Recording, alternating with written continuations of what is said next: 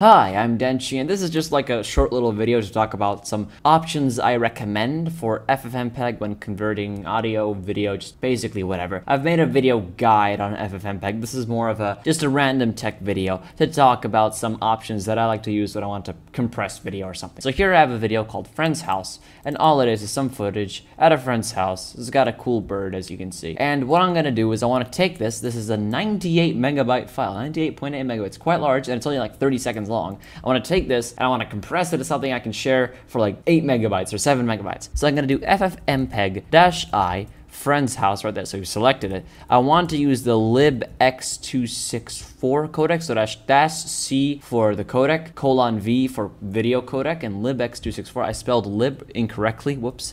So that's libx264. The thing is, you don't have to specify that because that's already selected as a default codec, so we can just skip directly to the -CRF option, which is the quality.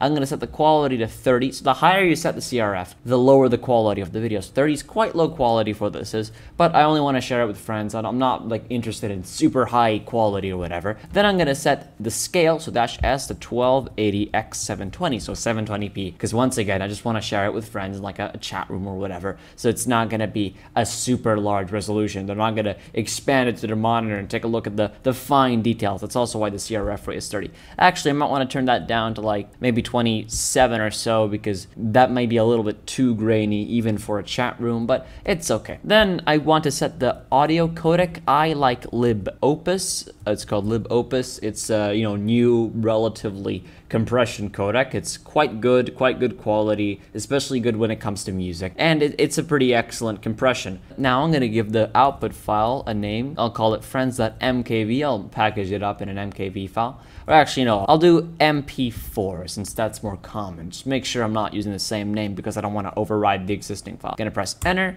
and off it will go. Converting it will not take a super long time because X264 is quite quick, and it's only like a 30-second video. Just give it a second. Alright, so it's done, and the resulting file is 7.4 megabytes, which is definitely small enough to share in a chat room. It's a smaller resolution, it's 720p. The quality may not be super high. I mean, this is basically the same since the original video didn't really have this super high quality either. So what about the opposite? Let's say I want to import this into an editing software and work with it as an uncompressed file. Well, I actually have a script for that. It's called uncompress, this one. And I'll talk about the options I use in this. So FFmpeg-I friend's house, once again. I'll do friends, apostrophes are so annoying in Unix systems. FFmpeg-I that. We're going to select the codec. I'm going to set it to MPEG-4 because DaVinci Resolve and other editing software will prefer uncompressed, or, more uncompressed editing formats like MPEG-4 for video because they're more uncompressed, they're easier to work with. And on Linux, it's all that's basically compatible. I don't want it to look like garbage though. So I'm going to do -Q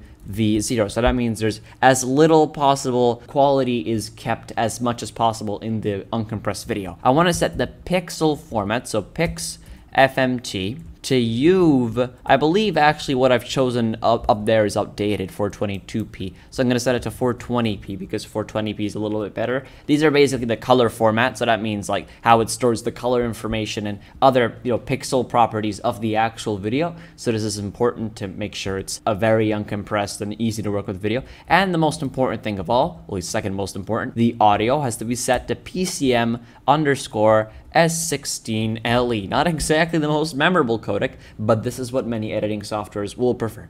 I'm going to call the output file, okay, I might have accidentally, wait a second, what have I done? PCM-S16LE, that's okay. I'm not going to call the output file PCM-S16LE, okay, whatever. Okay, so now it'll work. I'll have that copy pasted in the description anyway. So this is for uncompression, so as you can see, it's taking less time because uncompressing takes less time. There we go, it's done. So we have friends.mov uncompressed, and as you can see, it's 102.5 megabytes, which isn't super far off from the original one, but it is still uncompressed video, and the quality is basically the exact same. Except this time, if I were to open up DaVinci Resolve, you'll notice that this file I cannot import. That it doesn't really import, it just imports an empty file. But this file I can import, and I can work with its audio as well. I can do things like, it comes out with audio, and I can scrub through it, and I can actually work with it. And this format of just uncompressed video is easier to work with because it's easier on your CPU because it doesn't have to uncompress the video as you're editing it. So doing that pre-uncompression is actually quite useful if you're editing, and especially if you don't have a CPU that really wants to be dealing with that, or if you just want to be, you know, resource managing, resource restrictive, resource minimalist. I don't really know what it's called. Anyway, on to audio. As I said before, I really quite like libopus as a compressed audio format. So if I want to take one of these files, like let's do friends.mov right there, and I want to take this and I want to convert it to audio, so let's say friends.mp3 for example, it will automatically assume the encoder I want to use. So you'll see that over here, it identifies that we're using a PCIM S16LE, so that's what we specified when we wanted to uncompress, so turn this one into this one. But now it's turning the thing into libmp3 lame, so the lame encoder, which is what is normally used in MP3 files. The audio quality, obviously you can't hear it, but the audio quality is essentially the same, apart from a couple of things. So if I wanted to just take the existing audio in this and convert it to something I can use in DaVinci Resolve, I'd take this and then I would convert it to friends.wav, which is really quick, as you saw, but it's highly uncompressed. It basically just has no compression at all. So what you can do is, well, you should probably take that file, so FFMPEG-S friends.wav, and then convert that over to friends.flac,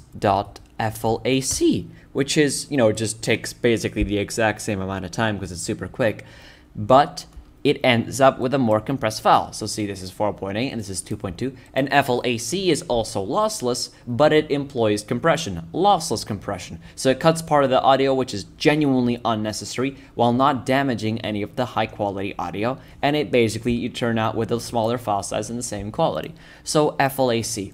Anyway, that's pretty much it in terms of the recommended defaults I give to most people. If you want to have a more compressed file, you can always use this amazing libx265 codec. So, you know, CV libx265 and then convert to friends.mp4, and you'll notice that, as you can see, it's much slower because it's a lot more compression. At least it's normally a higher quality of compression, but you'll end up with a higher fidelity file and something that is genuinely at lower file size to the regular one, although not all things can actually read x265, so I don't really recommend it for a lot of websites. So anyway, I hope you enjoyed this video about these default recommended tips for FFmpeg. If you want to see more FFmpeg tip videos like this, then feel free to ask questions and give suggestions in the comments. And I've been Denshi. Goodbye.